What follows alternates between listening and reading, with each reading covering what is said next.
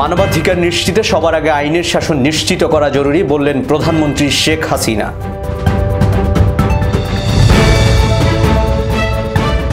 ক্ষমতায় টিকে থাকতে সব রকমের মানবাধিকার লঙ্ঘন করছে সরকার বললেন মির্জা ফখরুল ইসলাম আলমগীর। সর্বস্তরে জয় বাংলা হবে জাতীয় স্লোগান, নির্দেশ হাইকোর্টের।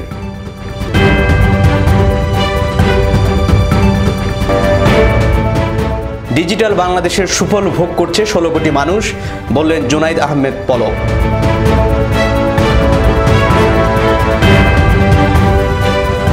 আসসালামু আলাইকুম, কর্ণফুলি সংবাদে আমন্ত্রণ জানাচ্ছি আমি Mahfuzur Rahman Asad.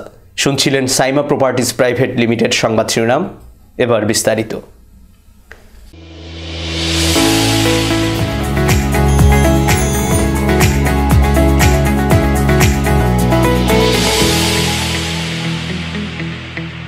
Saima properties private limited.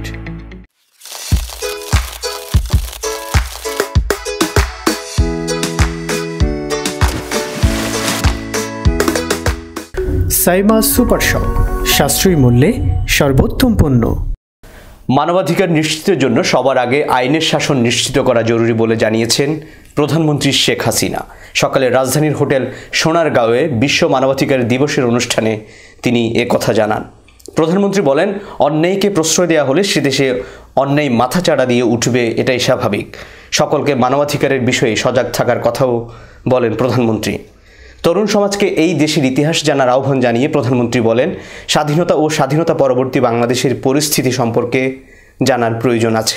এ সময় তিনি দেশের অতীতের মানবাধিকার পরিস্থিতি তুলে ধরেন। বঙ্গবন্ধু হত্যার বিচার পাওয়ার জন্য নানা বঞ্চনার শিকার হওয়ার কথাও তুলে ধরেন প্রধানমন্ত্রী।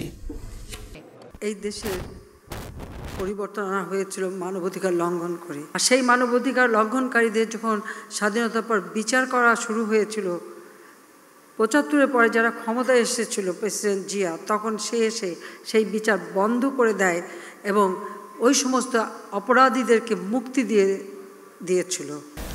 দেশকে অস্থিতিশীল করতে সামাজিক যোগাযোগ মাধ্যমে গুজব ছড়াচ্ছে একটি অপশক্তি। রাজধানীর আগারগাঁওয়ে আইসিটি ভবনে ডিজিটাল বাংলাদেশ দিবস উদযাপন উপলক্ষে আয়োজিত সংবাদ সম্মেলনে এ মন্তব্য করেছেন তথ্য যোগাযোগ প্রযুক্তি প্রতিমন্ত্রী জুনাইদ আহমেদ পলক। এ সময় প্রতিমন্ত্রী বলেন, ভাষা আন্দোলন এবং মহান মুক্তিযুদ্ধের মতো বাংলাদেশের দুটি ঐতিহাসিক ঘটনাকে নিয়েও অপপ্রচার চালানোর চেষ্টা হয়েছিল। এখনও একই ধরনের চেষ্টা চলছে, যা প্রতিরোধে সচেতনতার কোনো বিকল্প নেই। প্রতিমন্ত্রী বলেন, 2008 সালের 12 ডিসেম্বর ডিজিটাল বাংলাদেশের স্বপ্ন ছিল একজন রাজনীতিবিদ শেখ হাসিনার। 11 বছর পেরিয়ে সে স্বপ্ন বাস্তবায়নের পথে সুফল ভোগ করছে 16 কোটি মানুষ। ক্ষমতায় টিকে থাকতে সব রকমের মানবাধিকার লঙ্ঘন করছে সরকার, এমন মন্তব্য করছেন বিএনপির মহাসচিব মির্জা ফখরুল ইসলাম আলমগীর। সকালে রাজধানীর নয়াপল্টনে কেন্দ্রীয় কার্যালয়ে সংবাদ সম্মেলনে তিনি বলেন, দেশে প্রতি মুহূর্তে মানবাধিকার লঙ্ঘন হচ্ছে। মির্জা ফখরুল অভিযোগ করেন, বিএনপি অফিসের সামনে পুলিশ যুদ্ধাবস্থা তৈরি করে রেখেছে। রাজনৈতিক ভিন্নমতের কারণে 35 লাখের বেশি মামলা আর হাজারেরও বেশি নেতাকর্মীকে গুম করেছে এই সরকার। তিনি বলেন, মানবাধিকার দিবসে বিএনপির পূর্ব ঘোষিত রেডিও করতে দেয়নি আইন শৃঙ্খলা বাহিনী। শুধুমাত্র ক্ষমতায় থাকার কারণে তারা এই ব্যবস্থাকে নষ্ট করে দিয়ে বাংলাদেশের যে একটা সামাজিক যে একটা স্থিতাবস্থা ছিল, সেই স্থিতাবস্থাটা তারা নষ্ট করে ফেলেছে। ফলে আজকে মানব অধিকারটাই পুরোপুরিভাবে আজকে আপনার এখানে সংরক্ষিত হচ্ছে না। সারা দেশের মতো পিরোজপুরেও বিএনপির বিক্ষোভ সমাবেশ অনুষ্ঠিত হয়েছে। সকালে জেলা কার্যালয় থেকে বিএনপির সাধারণ সম্পাদক আলমগীর হোসেনের নেতৃত্বে বিক্ষোভ মিছিল বের হলে পুলিশি বাধায় দলীয় কার্যালয়ের সামনে সমাবেশ করে নেতাকর্মীরা। জেলা বিএনপির সহসভাপতি আব্দুস সালাম বাতেনের সভাপতিত্বে বক্তব্য রাখেন সাধারণ সম্পাদক আলমগীর হোসেন, যুগ্ম সাধারণ সম্পাদক শেখ শহীদুল্লাহ শহীদ, সাংগঠনিক সম্পাদক সাইদুল ইসলাম কিসমত, যুগ্ম সাধারণ সম্পাদক গাজী ওহিদুজ্জামান লাভলু, সহ সাংগঠনিক শেখ রিয়াজউদ্দিন রানা প্রমুখ। এ সময় বক্তারা বলেন, আওয়ামী লীগ সরকার অন্যায়ভাবে বিএনপির চেয়ারপারসন খালেদা জিয়াকে জেলে আটকে রেখেছে। তার নিঃশর্ত মুক্তি না হওয়া পর্যন্ত এই আন্দোলন কর্মসূচি অব্যাহত থাকবে বলেও জানান তারা। আগামী 16 ডিসেম্বর থেকে জয় বাংলাকে জাতীয় স্লোগান হিসেবে সর্বস্তরের ব্যবহারের জন্য মৌখিক নির্দেশ দিয়েছেন হাইকোর্ট। আজ এ সংক্রান্ত রিটের শুনানিতে হাইকোর্টের বিচারপতি FRM নাজমুল হাসান ও বিচারপতি KM কামরুল কাদেরের সমন্বয়ে গঠিত বেঞ্চ এই আদেশ দেন। আদালতে আজ রিটের পক্ষে ছিলেন আইনজীবী ইউসুফ হোসেন হুমায়ুন, রাষ্ট্রপক্ষে ছিলেন অ্যাটর্নি জেনারেল মাহবুবে আলম। এ সময় অন্যদের মধ্যে ব্যারিস্টার শফিক আহমেদ, আব্দুল মতিন খসরু ও সুপ্রিম কোর্ট আইনজীবী সমিতির সভাপতি এম আমিন উদ্দিন উপস্থিত ছিলেন। জয় বাংলাকে জাতীয় স্লোগান হিসেবে ঘোষণা করার নির্দেশনা চেয়ে করা রিটের পরবর্তী শুনানি হবে 14 জানুয়ারি। লোকসভায় নাগরিকত্ব সংশোধনী বিল পাশ হওয়ায় উচ্ছ্বাস প্রকাশ করেছেন ভারতের প্রধানমন্ত্রী নরেন্দ্র মোদী। একই সঙ্গে স্বরাষ্ট্রমন্ত্রী অমিত শাহকে অভিনন্দন জানিয়েছেন তিনি। বিলটি আইনে পরিণত হতে পার্লামেন্টের উচ্চকক্ষ রাজ্যসভায় অনুমোদন পেতে হবে। এই সংশোধনী আইনের ফলে ভারতে 5 বছর ধরে বসবাস করা প্রতিবেশী দেশগুলোর সংখ্যালঘুরা সহজে পাবেন নাগরিকত্ব। বিরোধীদের আপত্তি ও উত্তর পূর্বাঞ্চলের বিক্ষোভের মধ্যেই সোমবার ভারতের লোকসভায় পাশ হয় নাগরিকত্ব সংশোধনী বিল।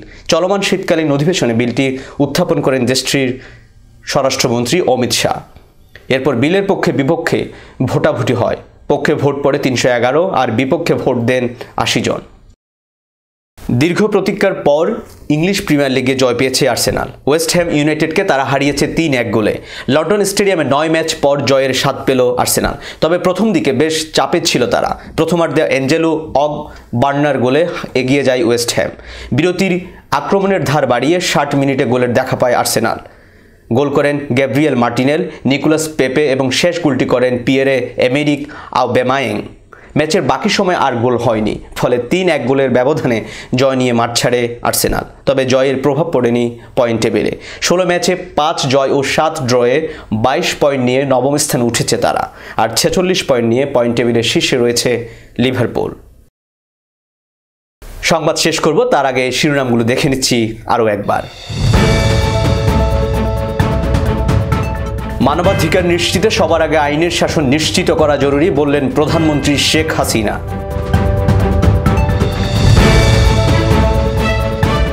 ক্ষমতায় টিকে থাকতে সব রকমের মানবাধিকার লঙ্ঘন করছে সরকার, বললেন মির্জা ফখরুল ইসলাম আলমগীর। সর্বস্তরে জয় বাংলা হবে জাতীয় স্লোগান, নির্দেশ হাইকোর্টের।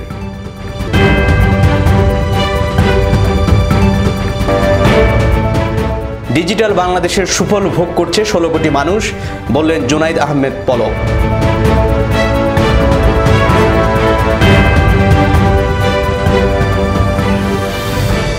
শেষ করছি কর্ণফুলী সংবাদ। প্রতিদিন আমাদের রাতের সংবাদ দেখার আমন্ত্রণ রইল। ধন্যবাদ সবাইকে।